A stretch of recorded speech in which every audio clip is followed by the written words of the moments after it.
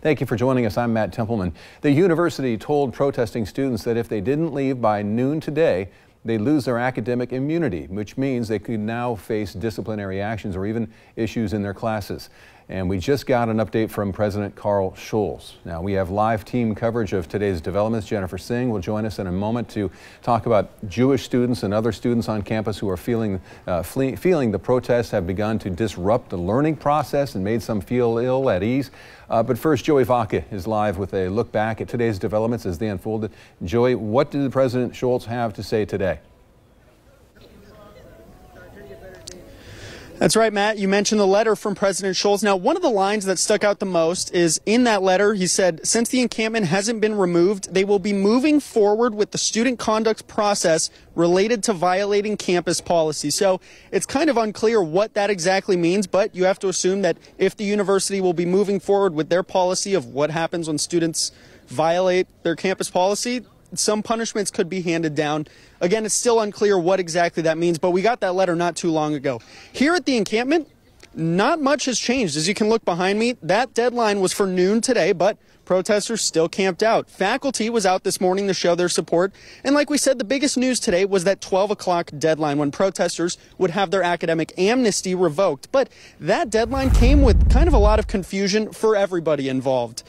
So you're looking at video right now of what the scene looked like this morning during a morning rally right around the 12 noon deadline. I talked with multiple faculty members and the university, as well as bystanders and even parents, but nobody seemed to know exactly what the threat of losing academic amnesty meant. So I talked with one community member. They said by granting the protesters amnesty, the university was acknowledging the protest as a valid action, even if it violated policy. But by revoking it, the community member felt that came as a threat that the campers could be removed. I asked one of the student protesters what they thought the notice meant. Take a listen.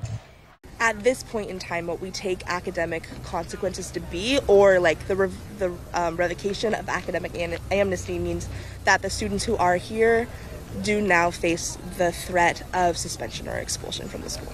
And everybody, it seems like, is prepared to put up with that? Correct.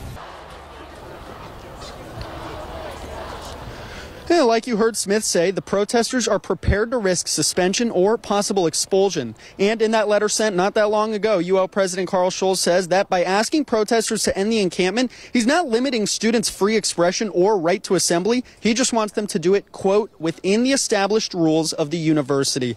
So also on scene today, as that rally was going on at 10:30, just before the deadline, were a lot of bystanders and students at the university because word spreads quickly. They all knew about that 12 o'clock deadline. But because nobody knew exactly what that meant, there was a kind of sense that maybe at 12 the police would come in and forcibly remove the campers.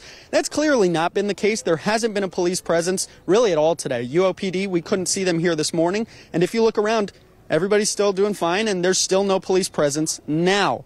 Now, a sense among the students has been to maintain peaceful activities because they're calling this a peaceful protest. The messages from the university have still been to keep activities peaceful, and I haven't been able to hear if there's any plan to involve the university police. As far as any plans to move the camp and how long the campers plan to stay, I talked to some of them earlier today, and I'll let you know what their plans are next, coming up on KEZI 9 News at 5. But for now, reporting live in Eugene, Joey Vaca, KEZI 9 News. Matt, we'll send it back to you.